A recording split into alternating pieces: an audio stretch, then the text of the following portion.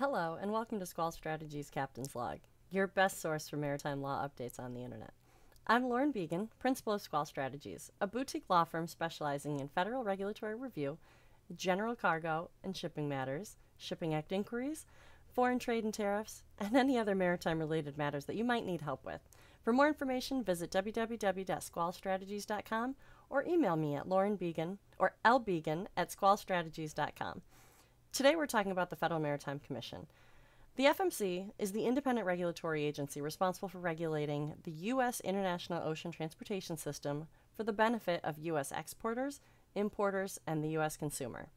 Their mission is to ensure a competitive and reliable international ocean transportation supply system that supports the U.S. economy and protects the public from unfair and deceptive practices.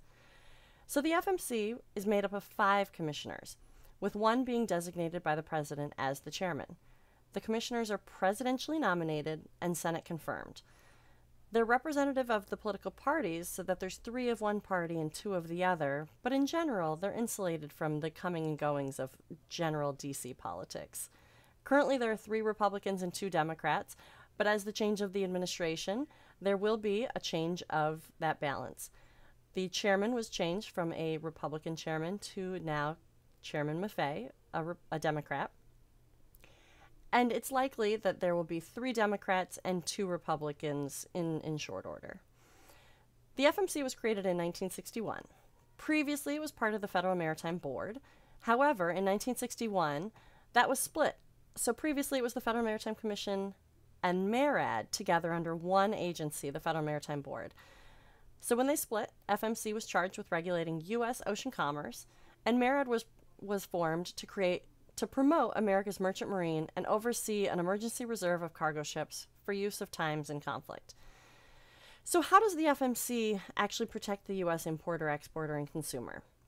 So they review and monitor agreements among ocean common carriers and MTOs serving the U.S. foreign ocean-borne trade to ensure that they do not cause substantial increases in transportation costs or decreases in transportation services.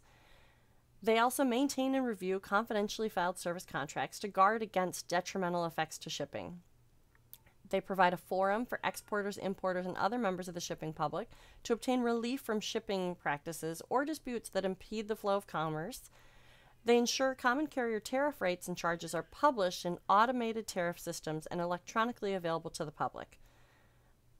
They monitor rates, charges, and rules of government-owned or controlled carriers to ensure they're just and reasonable. And they'll take action to address unfavorable conditions caused by foreign governments or business practices in U.S. foreign shipping trades. The FMC protects the public from financial harm and contributes to the integrity and security of the U.S. supply chain and transportation system by helping resolve some of these disputes that come up in the shipment of cargo, personal or household goods, or disputes between cruise vessel operators and passengers. They investigate and rule on complaints regarding rates, charges, classifications, and practices of common carriers, MTOs, and ocean transportation intermediaries that might violate the Shipping Act of 1984.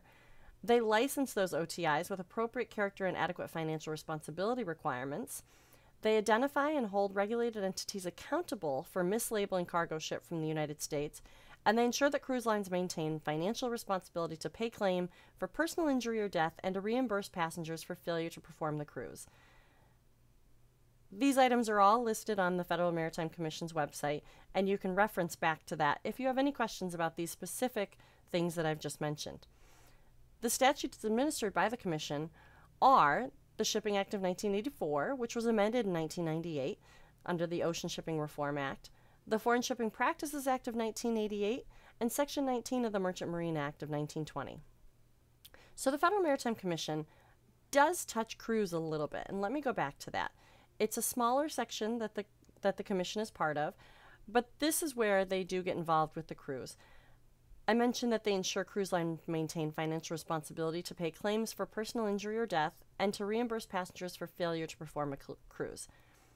If you have problems with your cruise, if they canceled your sailing, if you have any other issues, there is a Consumer Affairs Division of the Federal Maritime Commission. It's called CATERS.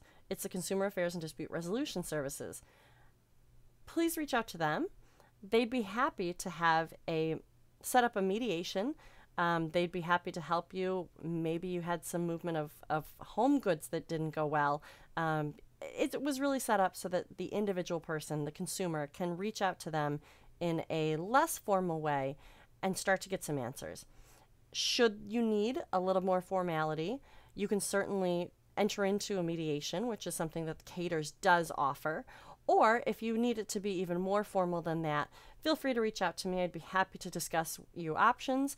And I think that, we could talk through the different areas of potential questions that you have in the Shipping Act world. The Federal Maritime Commission, like I said, is one of the lesser understood agencies within the federal government. But I hope that this little snippet provides a little clarity to what the Federal Maritime Commission does and is.